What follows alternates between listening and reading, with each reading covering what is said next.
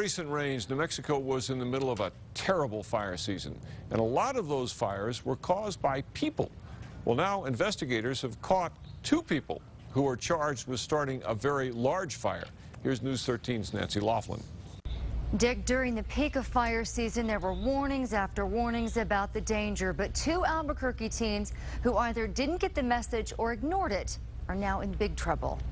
The pictures show it all. A barbecue grill left on the side of Highway 84. The grass along the highway charred and burned. 11,000 acres worth. It cost taxpayers $25,000 to put the fire out. A fire that should not have happened. It wasn't really my fault. The fire started in the back of my truck. Like flames, big old flames in the back of my truck. Yeah. You know, I got scared and started taking everything out.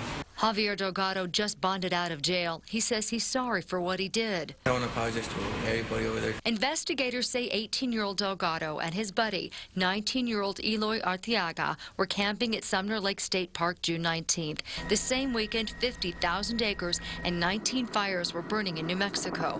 There were a lot of fire restrictions in place, including no grilling with charcoal. The teens ignored warnings from park rangers to extinguish their grill. When they were busted, they loaded the still fired-up grill onto the back of Javier's truck and drove off. But once on the road, the fire flared up and caught their camping gear on fire. Javier dumped the grill and the burned items on the side of the road and drove home to Albuquerque.